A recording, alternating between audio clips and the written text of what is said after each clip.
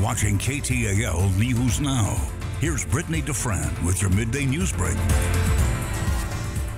Happy Tuesday. Welcome to KTAL News Now. I'm Brittany DeFran. Your Midday Newsbreak starts right now. And we're starting things off with a bit of a sad note because the sudden death of an inmate in Natchitoches Parish Detention Center is under investigation. He was the father of Tampa Bay linebacker Devin White. The sheriff's office says 45-year-old Carlos Thomas was brought to the detention center in October.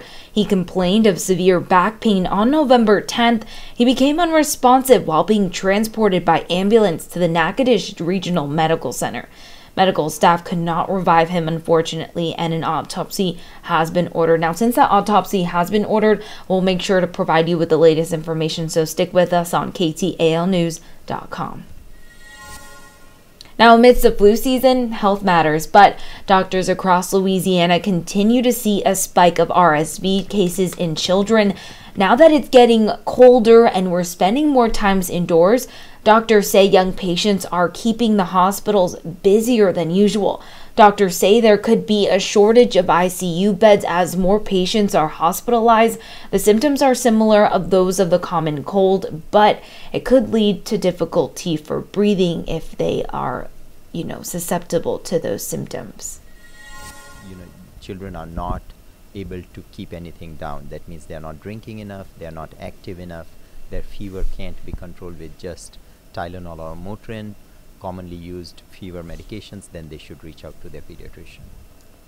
And there are some things that you can do to stay safe, like washing your hands and coughing into your elbows to slow the spread of germs. And you're really going to want to take this advice, adhere to it as doctors have provided it to us. Because, with the holiday season, you want to be around your family and friends, around a lot of people, and you just want to stay healthy to make sure that you're healthy throughout the holiday season. Now, here is something we've been following closely, and it's an update here in regards to the Rev Entertainment. Now, they've shared with us what's going on with Shreveport Baseball Stadium proposal now that Adrian Perkins is no longer involved. Sean Decker, the Rev's president, says the company has met with both Tom Arsenault and Gregory Tarver regarding the stadium, which would potentially be built at the site of what is now Fairgrounds Field. Decker says regardless of who is elected, support from the new city mayor is vital. We were there the night of the election and were able to the next day meet with both candidates in the runoff. I was stunned that they were both willing to meet with us the day after such a big day for both of them personally. Listen, no commitments on anybody, and we weren't asking for any commitments. Our desire was to show them the project, express our excitement to be in Shreveport, and our desire to build a world-class asset for the community there. I can tell you this, I have no interest in doing a project in a community where the mayor doesn't want us. That's for sure. He says they've met with more than 100 community partners, including the State Fair of Louisiana, the Shreveport Mudbugs, and the State Exhibit Museum. He says updates on the project will likely not come until next year. Now let's turn to news happening around the world. President Biden and Chinese leader Xi Jinping met on Monday ahead of the G20 summit in Bali. This is their first in-person discussion since Biden became president. The two leaders are seen walking into a large conference room for their meeting, and they were expected to discuss Taiwan, Ukraine, and North Korea's nuclear ambitions. U.S. Treasury Secretary Janet Yellen said the meeting was, quote, intended to stabilize the relationship between the United States and China. Now, this comes after months of spiking tension. China had to cut off military communication with the U.S. amid President Biden's promises to defend the self-governing island of Taiwan, fearing China would seize control, considering it is part of its territory. This is going to lead us to our question of the day. Here's our QR code so you can get involved. Take down this QR code so you can answer today's question of the day. And here it is. Will Biden's latest meeting with the Chinese president improve relations with China? Go ahead and tell us what you think. It looks like 36 say yes and 54 say no.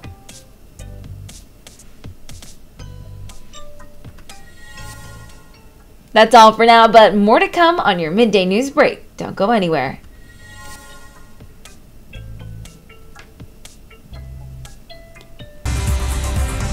watching KTAL News Now. Here's Brittany DeFran with your Midday Newsbreak. Welcome back to KTAL News Now. I'm Brittany DeFran. More on your Midday Newsbreak right now. Starting off with your local news, as Mooringsport experiences another earthquake over the weekend. The U.S. Geological Survey says a 3.0 earthquake struck near Mooringsport around noon on Sunday.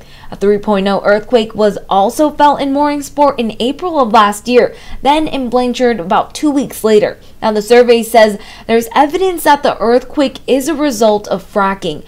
We'll keep an eye on this and have more on KTALnews.com.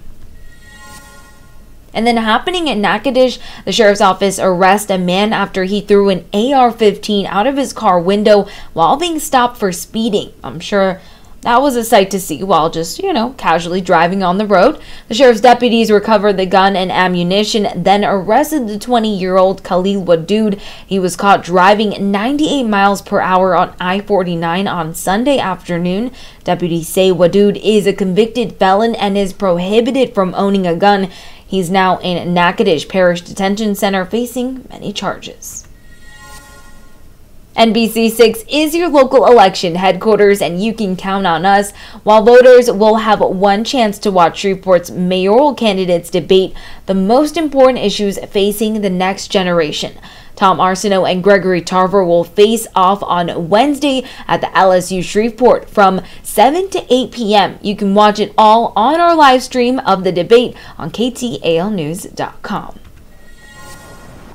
Now let's turn to your news happening around the world as President Biden and Chinese leader Xi Jinping met on Monday ahead of the G20 summit in Bali. This is their first in-person discussion since Biden became president. Now the two leaders are seen walking into a large conference room for their meeting. They were expected to discuss Taiwan, Ukraine, and North Korea nuclear ambitions. U.S. Treasury Secretary Janet Yellen said the meeting was, quote, intended to stabilize the relationship between the United States and China. Now this is going to lead us to our question of the day. Going to give you a moment to take down this QR code you see right here on your screen.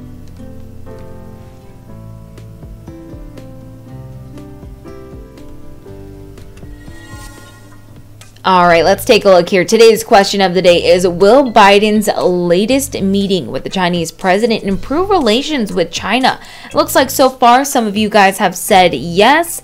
That's 36% have said yes, and about 54% have said no. But we want to hear from you, so go ahead and tell us what you think here. Because, as this meeting was intended to stabilize their relationship, and it also comes after months of spiking tensions between China as they cut off military communication with the U.S. amid President Biden's promise to defend the self-governing island of Taiwan, fearing China would seize control considering it is part of its territory. So a lot has happened here, and that's why we want to hear from you.